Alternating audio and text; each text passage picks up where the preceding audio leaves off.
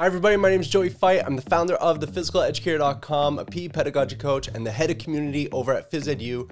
And today I've got something that I want to share with you that's not really a game, but a bit of a game system.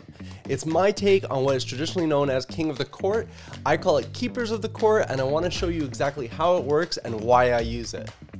So the purpose of Keeper of the Court is to set up a self-running system in which students get a lot of gameplay in so that they can practice their tactics and skills and free up the teachers so that they can go around and provide feedback and assess and do all of those things that are going to help advance learning in their classes.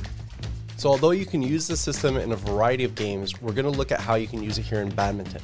Now, just a quick note on setups. One thing that I always like to do was that I would set up, let's say if I had 6 courts in a gym, I would set up an equal amount of courts that would be at the beginner level, then an intermediate level, and then an expert level. And I would allow students to travel between courts however they chose, trying to find the right level of challenge for them.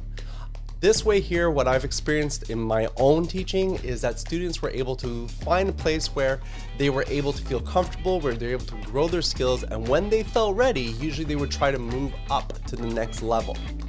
So to set up, it's really simple. You set up a variety of badminton courts, and as I mentioned earlier, you can set up different courts for different skill levels that students get to choose from. At each court, students will engage in singles play, and there'll be 2 players on the court. One player will begin as keeper, and the other player will begin as the challenger. Now, one of the things that I would recommend that you look into is making sure that games are short. So in this case, we're going to have these 2 players play a game to 3 points.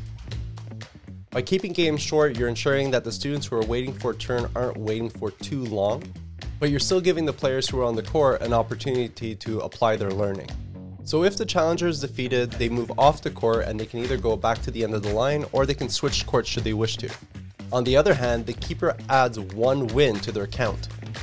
While challengers are attempting to beat the keeper so that they can become the keeper themselves, the keepers are trying to get 3 wins as keeper to earn a crown.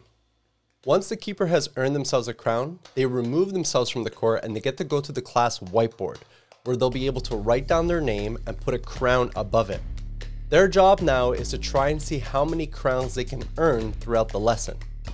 This system helps ensure that no player ends up dominating at a course for the entire lesson and keeps things fresh for all of the rest of the class.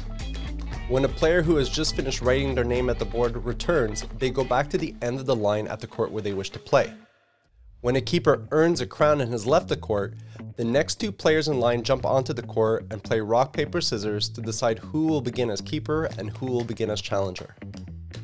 So that's Keeper of the Court. That's how I've set it up in my teaching. If you enjoyed this video and you want to find more activities for your teaching, go ahead and check out the games page over at thephysicaleducator.com.